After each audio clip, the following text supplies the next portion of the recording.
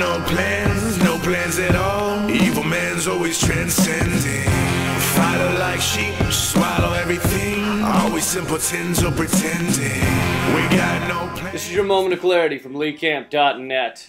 I just got back from the Cayman Islands where I was investigating the shady world of tax havens. And I know your first thought is, you expect me to believe you went to the Caribbean just to do work?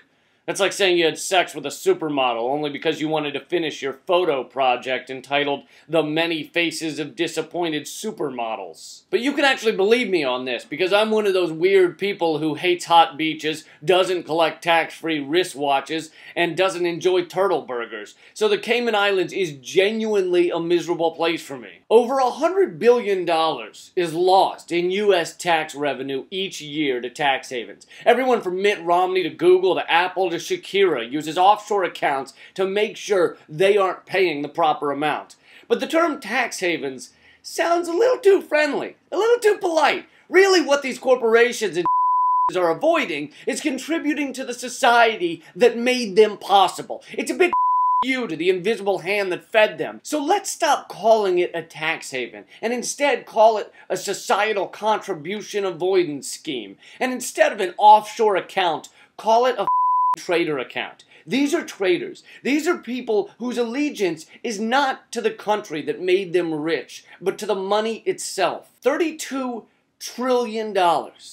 $32 trillion is sitting in trader accounts around the globe, not being used, not helping a soul.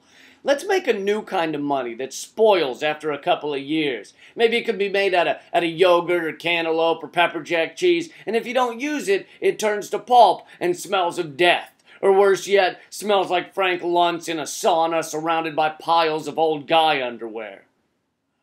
Work on getting that image out of your head. Anyway, I and a small team went down to the Trader Account Central and decided to try and get our own offshore address, because going there and not getting one would be like going to Thailand and not getting a Thai lady boy, or going to the shish kebab place in my neighborhood and not getting dysentery. It just wouldn't seem right. But for some odd reason, the people working in the Trader Account locations and the International Monetary Authority of the Cayman Islands were not happy to speak to us on camera. We heard "turn that camera off" more than Sharon Osbourne hears "what exactly is it you do again?" If these trader accounts are supposedly legitimate business dealings, then why so secretive? Why have shell companies and blocker companies? Why hide every detail of what goes on down there? Maybe, just maybe, it's because the traders are trying to cover up their treacherous, treasonous, traiterness. These people and corporations want to suck up every benefit of the United States, or whichever country they happen to be in. They want the customers, the roads, the police, the infrastructure, the laws, protection, and pornography. But they don't want to contribute to make sure it's a thriving society. They want all the freedoms, powers, and rights, but none of the responsibility. And they'll keep stealing money from their fellow citizens until they're stopped. The Cayman Islands used to be where pirates would hide their booty, and now it's where modern-day pirates do the same. The R stands for Romney and Ryan and other ruthless million and billionaires, and they've replaced their hook hands with laptops and Botox. Romney wants to cut Big Bird in public broadcasting in order to save the mere $167 million it will receive in the coming year. He could get 600 times that much by closing the trader accounts that he and his friends enjoy. That's been your moment of clarity. If you want to see the final video of our investigation in the Cayman Islands, just go to OperationCaymans.com. It should be up in the coming week or so.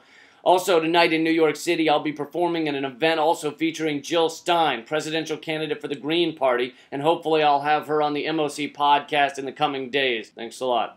Keep fighting. No plans at all. Evil man's always transcending. Fighter like sheep, swallow everything. Always simpletons or pretend.